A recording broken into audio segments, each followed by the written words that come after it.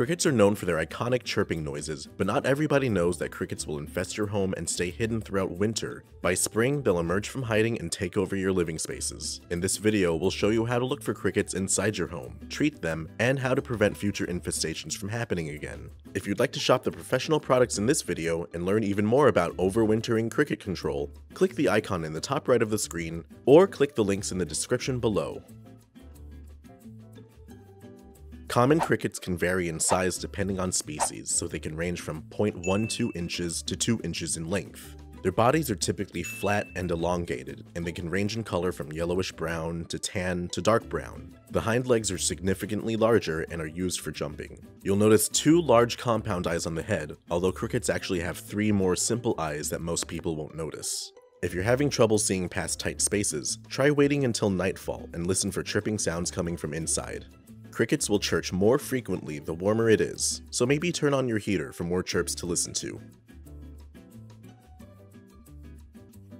When inspecting your home exterior, look for entry points that crickets can use to get inside your home. Crickets can jump up to 3 feet high, so they can use features like vents to gain access inside. They can also use openings found in walls, cracks in doors, any window frames they can access, openings around utility pipes, and weep holes close to the ground. Also note any damaged or missing window screens. Indoors, you'll be looking for crickets themselves and any eggs. Males will chirp and attract nearby females. If both meet indoors, the female is likely to lay eggs where she thinks they'll be safe. Eggs can be difficult to spot as they're elongated and only about 2 to 3 millimeters in length. You can check behind and under large appliances that generate heat. Look underneath plumbing and behind electrical plates. Crickets will eat cotton, silk, and other fabrics, so check closets where fabrics may be stored, and examine furniture for chew marks. Finally, look in less frequented parts of your home, like your attic or basement, for spots hidden away in tight spaces.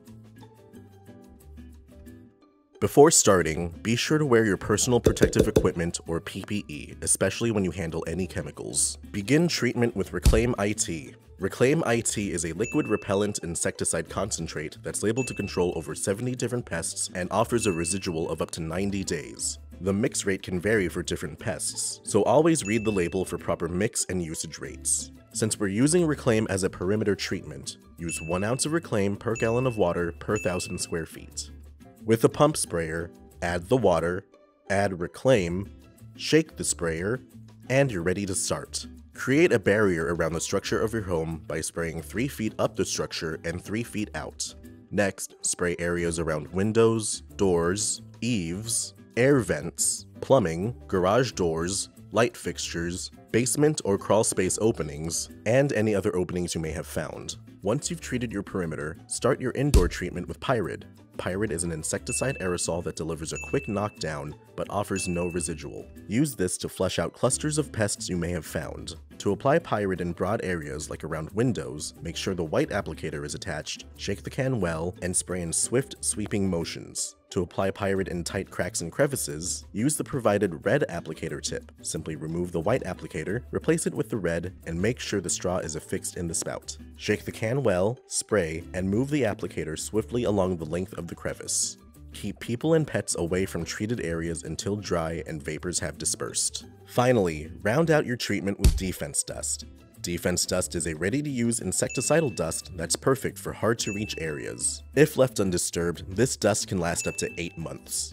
Use a handheld duster to apply D-Fense dust under appliances, behind baseboards, wall voids, behind electrical plates, and in the attic.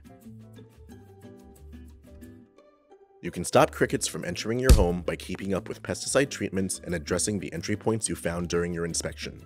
Close up small entry points outside of your structure with copper mesh and caulk. Repair damaged screens and door seals.